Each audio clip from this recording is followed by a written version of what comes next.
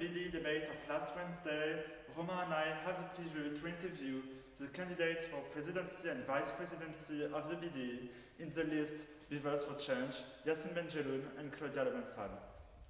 During this interview, they will have the opportunity to develop their ideas, tell us more about their plans and projects if they are elected president and vice president of this BDE. And they should be there in 5 minutes.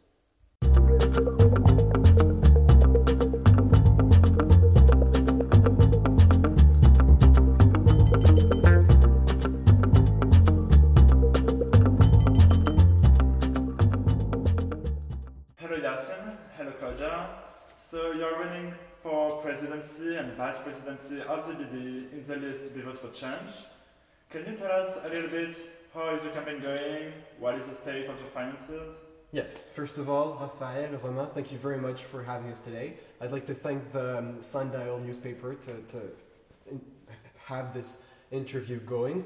I feel that this space between us is a bit far. I mean, I know you guys very well, and this is, I'd like to be more warm. It's actually quite weird to be talking to camera. It's my first time, so I'm a little nervous. Anyways, how is our campaign going? Well, Claudia, Well, our campaign has gone through several phases. I'd say we had to start with an event. So we started out with a bang because we needed to prove to people that we were a serious list, because we don't have 5 members on the BDE. Then, we had to release all of our points. Obviously, we're not just running on the basis of a party or on personalities. And now we're just trying to talk to people, basically talk to everyone that we can. Right now we have a coffee and croissant set up, and we're just trying to have FaceTime with everyone to see what their concerns are and see how they're feeling about the elections. With regards to finance... finance has been going well, yeah. Yes. Our treasurer is very competent. Yes. It's a bit difficult. We've had a nice. By the way, I'd like to thank the current BDE for their donations. They've helped us a lot for our campaign money. But besides that, I mean, it's going great. I'm excited. This is incredible. It's almost like real life politics in a way. I mean, the campus spirit has been going for the last 2 weeks. It's just been all we're hearing and all we're talking about. It's just wonderful for me, anyways. Lots of fun. So why, in the first place, did you decide to run for basically BDE elections? What were your motivations for doing this? Wow, that's a very good question, Romain. Thank you for that. Well, to be completely honest with you, I've been wanting to run for BDE, from quite a long time. I mean, Claudia and I have been wanting to run for quite a long time. And how did it start? Well, I think from day one, since I arrived on campus, since I think it was Faustine who threw eggs on my head for this integration, it was called. Since that day, You wanted your revenge. I wanted my revenge. I'll get it. I'll get that. But more importantly, it's that I've just loved being in Reims, and I loved being in Sciences Po, and since the beginning, I've made friends that I think I'll keep for the rest of my life. And academics are going great, the teachers are wonderful, classes are so interesting, and I want to be able to give what I felt during these first days, and still today, to new students arriving next year. First of all, it's a way to give back, and second of all, I think there was a definite need on this campus for democratic elections. I mean, never before have we had competing lists, and I think our personal agenda aside, the advent of actual competition has greatly increased both lists and has challenged them to do a lot more. Okay. What are you going to keep from the former BDE and the work that has been accomplished during this year? And what would you change or improve in what they've done? Yes, Raphael. So first, I'd like to thank the current BDE, Alison, Rémi, Adam, Mila. They've all done a wonderful job, a lot of hard work. I know, I can only imagine how it is, and I'm looking forward to being able to actually work as hard as them, hopefully. And if of course, knock on wood. And so, what we would like to keep is what has been the big institutions. Halloween. What else have we done? The trips, Winter Wonderland. The gala. The trips were amazing. I mean, Amsterdam. Having been in the BDE this year myself, I mean, I recognize the tremendous amount of work that everyone puts in. And Some things have been great successes, but our campaign slogan, Beavers for Change, is just a recognition of the fact that we're not afraid to recognize when things don't work and throw them aside, because we are a new campus and we're not tied down in traditions, but we have to be very selective in the ones that we want to uphold. And the campus in a week's time is going to be electing a new BDE and a new president, and if they choose our list, well, they are going to get change. And so I think that that's important, and we should, you know, like you mentioned, Claudia, we want to bring new ideas and keep building on what was already done by Alison in her list. But yes, so. You said during your campaign, and basically it's on your list, that you had the impression that the campus was not united enough, that somehow some Beavers were actually left aside of campus life. So could you elaborate on this, and how would you remedy to that issue? Absolutely. Romain, it came to my surprise, and I don't know if you're aware, but during this campaign I've talked to a lot of students on campus, and we've exchanged a lot of emails and a lot of face-to-face, you know, time just during lunch having a discussion. And it came to me that some students on campus don't even use Facebook. They don't even have a Facebook account. And furthermore, they're really irritated by the fact that they have to rely on Facebook to know what's happening. So we're trying to find other methods to reach people. Simple things, having a calendar up at all times with specific dates. I mean, I don't know when to book my flight back home because I don't know when anything is. And it would just really help to have different means. I mean, Alison said nobody went on the website this year, so we can try and update it, but that can't be the only thing. We can use the ENTG more with concise emails, with points of when things are happening, and they need to be released on a monthly basis. Also, another point that's very integral to our campaign is trying to incorporate more people that at the start of the school year were a little bit timid about speaking English. I don't know if you want to speak to this. Yeah. And vice versa. I mean, some students were timid about speaking French, right? And you know, to get your baguette in the morning, you need to speak French. And so I think that our campaign is bilingual. We could have done this interview in French, but I think this is a focus we should bring on campus at the beginning of the next year. And as I said, almost 88% of our news goes through Facebook. And so for students who don't have that, it's crucial to get information passed through by another means. Okay, so another question about one of your promises. Yes. You pledge to allocate 5% of the budget to those benefiting from state scholarship. Mm-hmm. It would then be given to the administration, which would distribute the monies to the students who need it. Mm-hmm. Did you get the green light from the administration to carry out such a plan? And why involving the administration and not letting the BDE treasurer taking care of this? And will the students have to ask the money directly to the administration? Well, thank you first of all for asking this question, because I think after the debate people were quite put off or quite confused as to this. Why don't you go first? Absolutely. Now, first of all, I'd like to make it clear that we are reserving a sum of money, putting aside a sum of money from the BDE's expenses with the budget. It's $1,850 because it's 5% of euros. Yes. Sorry, the current BDE's budget.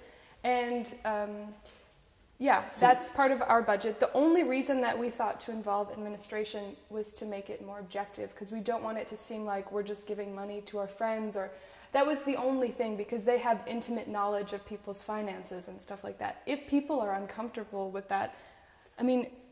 Well, this was also, in my discussions with students, raised, and you know, they're willing to come talk to the president of the BDE or any other member of the BDE instead of going to the administration.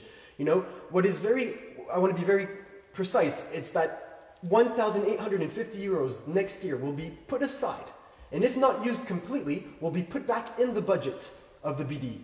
Okay, and this money will be put aside in order to help students, because yes, students who can't afford to go to Amsterdam or to buy readers are within our community, and I think we should be able to help out if ever we can, and give them the extra 30 euros that will allow them to buy the readers, if that's the case. And the only way to know if that's the case, and to make sure that we're not just giving away money to our friends, is to have a background check. And also, so after the debate, like, we got a lot of emails, and most of the people said they would be more comfortable speaking to Yassine or to myself. So we might have to change that, because in the end we just thought they might be more comfortable speaking to someone of position who's older than them. But if you'd rather speak to like a friend, then Absolutely. you can speak to us. And I'd like to make it clear to the whole campus as well that this is completely anonymous. No, in no way will we reveal the names of people who come and ask us for the extra 30 euros. There will be no stigmatizing if you ask for money. It's going to be very discreet. And yeah, we have to talk to the administration. We have to set up a specific procedure.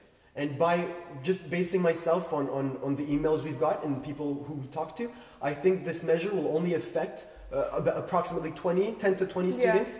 So I'm sure that the 1,800 euros will not be used completely. Which will grow next year, though. Absolutely, so because more students will come on campus, yes. Okay, so still in your program, you said that you want to provide the students of Sciences Po with, I quote, academic and cultural opportunities that rival those of Sciences Po Paris campus, and of quote, your plan to actually fulfill this promise is basically by organizing live video conferences or by, basically planning trips to Paris for those who want to attend conferences in person. Don't you think that your objective and the propositions you make to fulfill it are a bit contradictory? And wouldn't it be better to actually attract, for example, lecturers or persons of importance to Reims instead of, planning trips for Sciences Po students to go to Paris? Well, I don't think that the two have to be mutually exclusive. I mean, yeah, it would be great if everybody would come to Reims first, but at the same time, if they're not, well, we're still going to take advantage of our proximity to Paris and go to those lectures, or have people come here. That was not part of our initial campaign, but after talking to people, there was a huge demand for it because people really felt like, our connection to Paris wasn't really taken advantage of. And if I can expand on that, not only is our connection to Paris not good enough, but our connection to all the other campuses of Sciences Po in France, and that's one thing I'm sure we'll have time to talk about, make those bonds stronger. But to come back to Paris, I mean, Romain, you've brought up a very good idea, and to be honest with you, I haven't thought of it. But at the same time, I'd like to defend myself by saying that I think that it's not our job. We have the DLS for that, to bring very attractive lecturers. And I mean, the BDE can't do everything, but I'd love to work harder with the DLS to try and attract more of these lecturers that are not so far. I'm sure, even in Reims, we have great professors teaching in universities here. And so I think that, it's helping and using all the associations we have on campus that will allow us to make your ideas like this more concrete. And it is the job of the DLS, but if somebody came to us very excited about having a certain lecture, we would make it happen. We have members of the DLS on our team. We would talk to them and we would encourage it because, yes, we are specifically the BDE, but our goal is to improve student life in general, and if that's what they want, we can do what we can. Having video conferences of ministers that come talk to Paris, I'm not sure they'd be able to come here in Reims. That's improving the life of our students here on campus. My question is going to be more personal. Yes. Yassine, you're running for presidency, Claudia for vice presidency. How do you perceive your respective roles in your future BDE if you are elected? Sure. Ladies first. Okay. Well, having watched Mila this year, I specifically wanted the role of vice president because I think it has a lot of freedom in it, and I get to explore new projects. My job is also to oversee everyone, to support Yassine, to make contacts with the first years. I mean, the job of the BDE is an enormous job, especially if the campus is growing, and I think we're going to be doing a lot of work, but I feel like our main job is to identify, well, like any leader, to identify specific skills of people and make sure they get it done, make timelines, deadlines, and just make contacts to everyone that we need to. Yeah, absolutely. Now, the big question for the president, what is my role? I think I will obviously, the title says it all, I will have the role of a leader. I guess I'd have to be the one that, you come talk to if there's any problem. I'll be accountable for any, if there's a problem during one of the events, I'll be accounted responsible, and I'm willing to take this responsibility.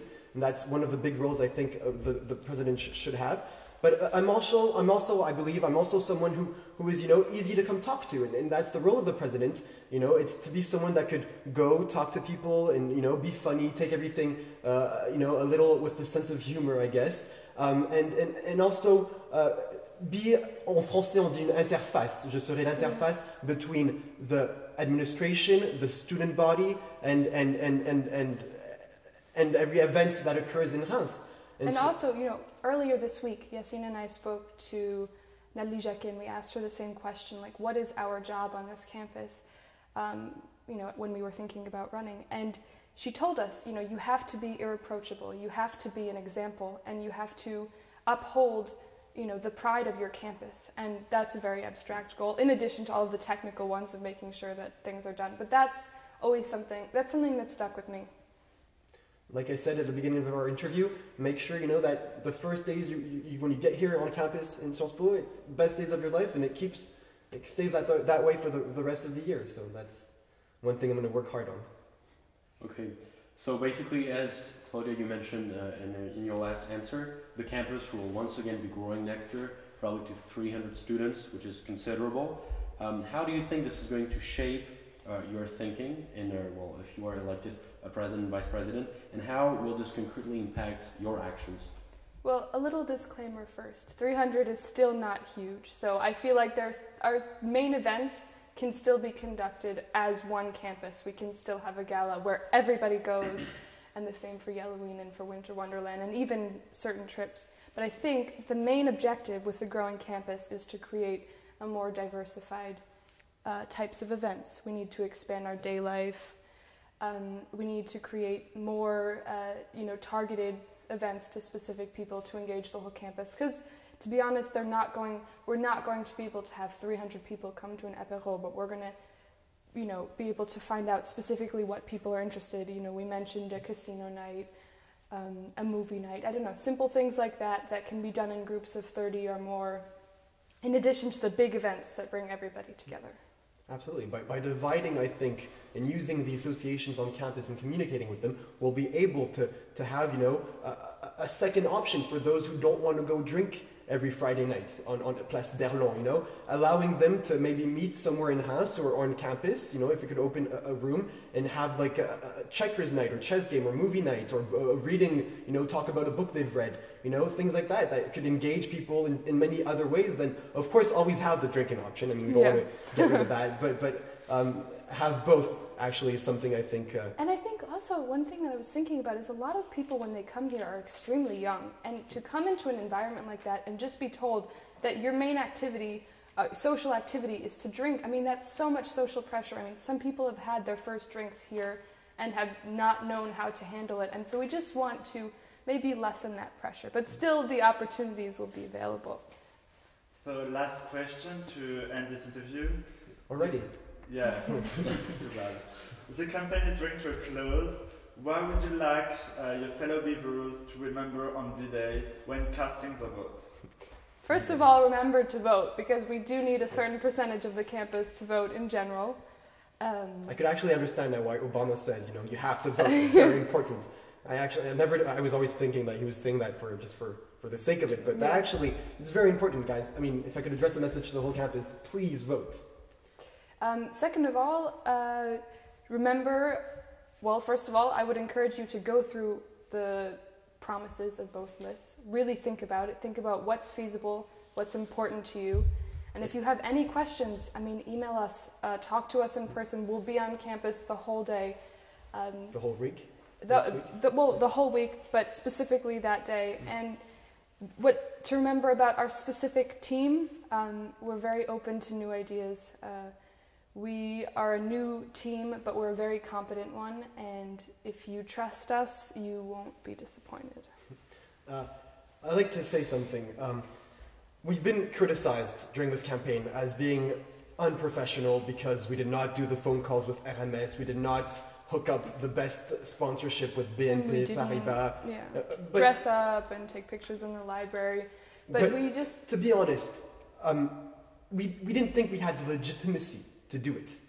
We're not the BDE in the makings list, right? I mean, we're not six of us are not part of the BDE. We've selected our group because we are from different arrays of associations on campus. We have a mini-Crete organizer who's organized for 1,000 students. We have a DLS, we have student reps. It's very hétéroclite, if I may use French. And by that, as I said, we did not feel that we were able to, just call RMS and say, hey, we're the BDE, can we hook up a deal? Because we're not the BDE, not until next week, hopefully. Yeah. And so that was very important, that kind of puts a wall between what we could do and what we are going to do during the transition period, which we count on to get these deals and get these connections, that we're lacking right now. But like Claudia said, look at the promises, and it's not about making 27 promises that will not be done because they're completely unfeasible, right? Yeah. It's about making 12 promises, I think, that are very concrete, very, very to the goal. I mean, I had a discussion with one of our students, and she said, listen, there's something very, very easy I'd like to fix on campus, and it's having more microwaves, because when I cook my lunch, I have to wait half an hour. Something like that is on day one on my agenda. As soon as we get into power, as soon as we become the BDE, I've been watching too many debates. As soon as we get into the BDE, it's contacting student reps, contacting the administration, and having 2-3 extra microwaves put on in the student lounge. Just make life easier on campus. Yeah. And more engaged. And that's what you can remember. Sorry. Please, on D-Day, remember that we have good ideas. We are completely, our group has been unified, and we love each other. We're like a family. I'm sure I'm going to see you many times more, even if we're not elected, Claudia. It's been wonderful in campaigning with you. And that's very important. It's actually, who do you want your BDE to be next year? Thank you very much. Thank you, Raphael. Thank you, Romain. It's been a pleasure for us too. Thanks.